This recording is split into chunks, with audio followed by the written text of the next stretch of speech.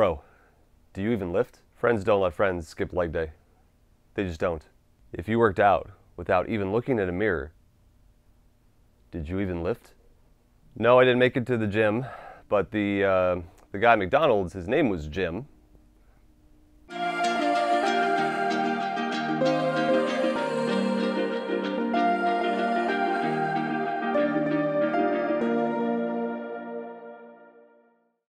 Hi, this is Bobby Angel with Ascension Presents.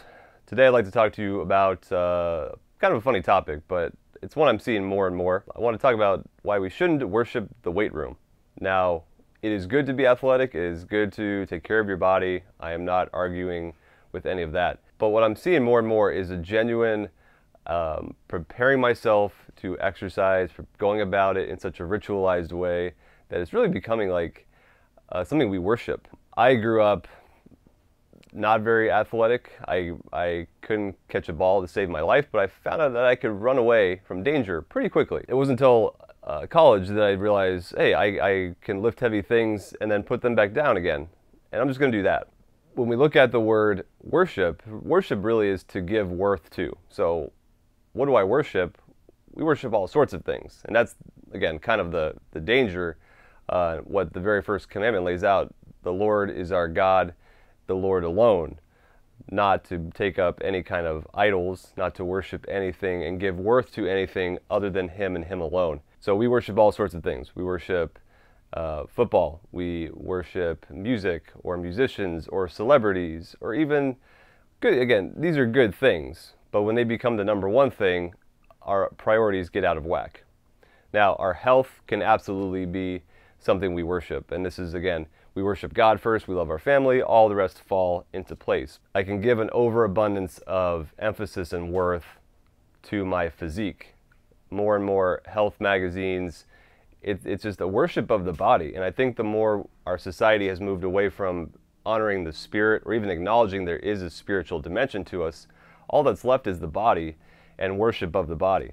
A lot of fitness magazines are pretty near pornographic nowadays in how they're showing women. Community is big. We're made for communion, we're made for community. And I think a big draw of certain gyms nowadays is they're doing community better than some of our churches are doing.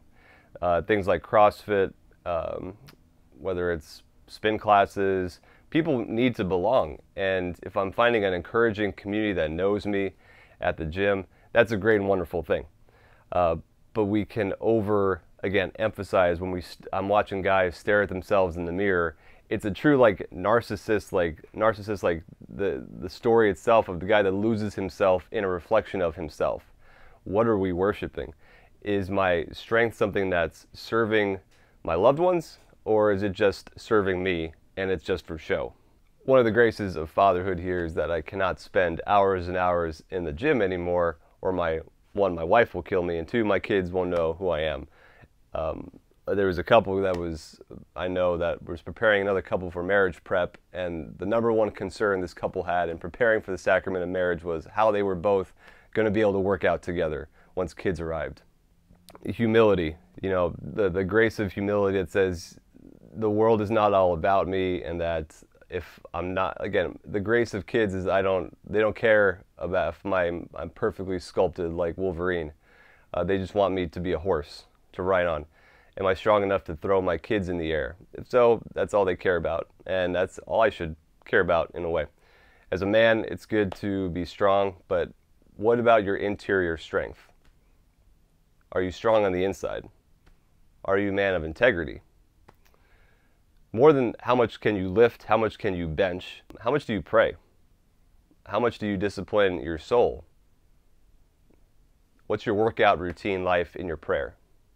Again, as where generations of old used to really be sure to dress up for mass, I see a lot of people take very good care of what they wear to the gym, that the electric green headphones has to match the electric green shirt, which has to match the shoes. Religion comes from the Latin religiare, which binds us together. So whereas people may cast off or move away from organized religion, as they say, we all worship something. We all have to bind ourselves to some community. CrossFit may be your religion. The NFL may be what you worship. To be a man does not mean you have to look like a Spartan with a 10-pack of abs.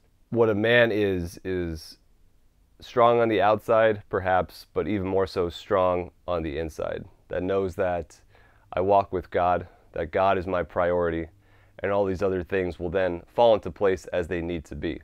We think of gluttony sometimes as overeating, but it's really overindulgence in anything, whether that is food or the internet, or I think you could even have a gluttony of the gym, where I become really kind of addicted to whether it's the rush of endorphins or the pre-workout nonsense we have nowadays.